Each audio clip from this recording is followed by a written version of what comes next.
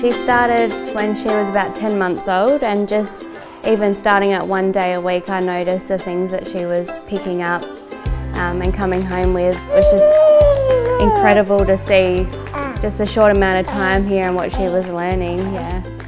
It makes me feel relaxed knowing that the staff here are going to take good care of my kids, and I can go off and do the things that I need to do.